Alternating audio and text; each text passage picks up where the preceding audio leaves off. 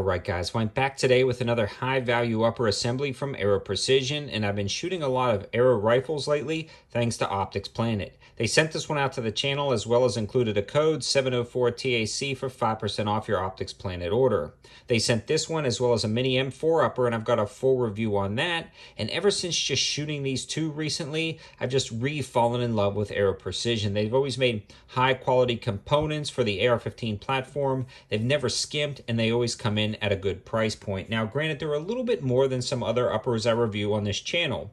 A lot of times I review uppers that are $300 to $400 complete with BCG and charging handle. This one generally sells for about $515. They're on sale on Optics Planet's website for right around $440 to $435, depending on the configuration you select. And then you've got that code to save yourself some money. But they don't include a BCG or charging handle. I'm running a PSA or Palmetto State Armory premium charging handle or premium bolt carrier group and charging handle. I'll leave a link to my campsite page in the description below. My campsite page is an aggregate site of all the best deals. You can get premium BCGs as low as $69 over there.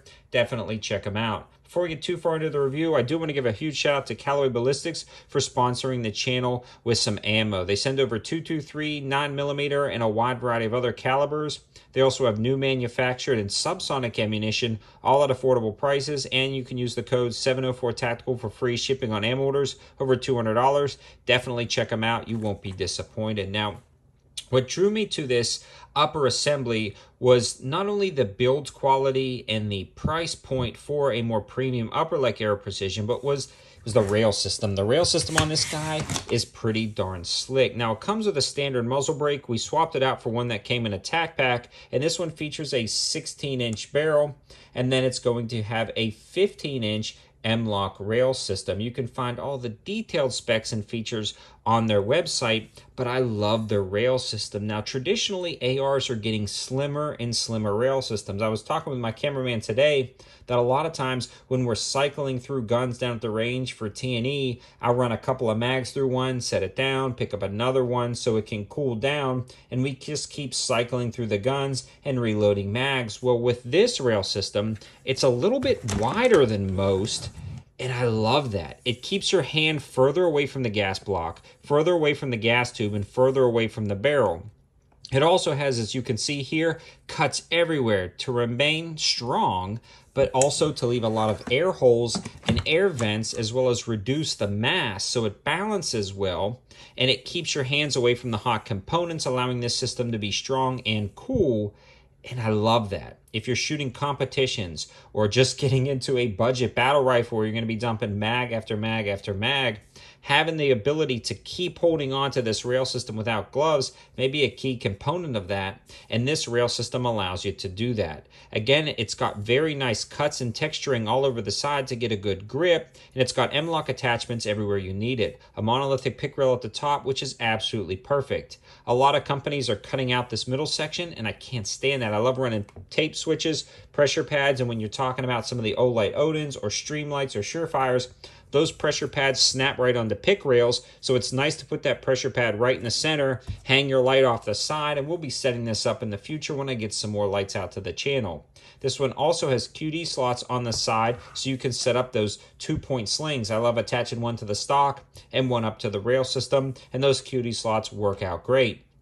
Also, all the edges are chamfered nicely. There's no sharp edges other than the pick rails at the top. And again, once you add that pressure pad and tape switch and then cover it with ladder rail covers, it smooths out perfectly and it balances nicely. It also has anti-rotation tabs on the top so it doesn't rotate left or right. So if you mount lasers like IR lasers for night vision shooting, it's not going to shift on you.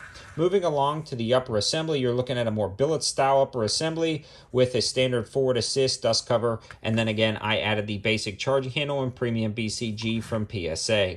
Functioned 100% down at the range with no issues whatsoever. It fed 100%, no issues. It cycled great, it ejected great. Overall, it was just a solid running firearm, and I've never had an Aero Precision that I've had problems with cycling steel or brass cased ammo, and this was no different. I set up at about 100 yards to test out this Athlon Optics 1 to 10 that Optics Planet sent out, and I was dropping them really tight groups. Now, I didn't get a chance to bench rest this, but it was plenty accurate, way more accurate than me, especially resting off the back of a truck. So this is a solid 16-inch option, anything from CQB, personal defense, all the way out to 200-300 yards. You could probably stretch it further, but that's about the extent that I use my 16-inch guns for, and it worked out great at all of those ranges.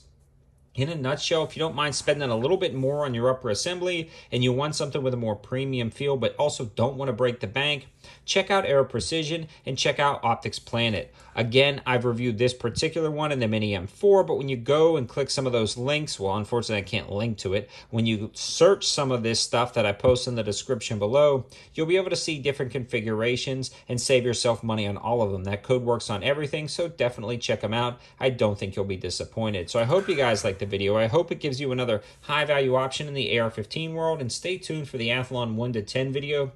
I love it. It's a first focal plane 1 to 10. It's a pretty darn awesome setup, and again, a high value and almost a perfect match for this upper assembly. Thanks for watching, guys. Have a good one.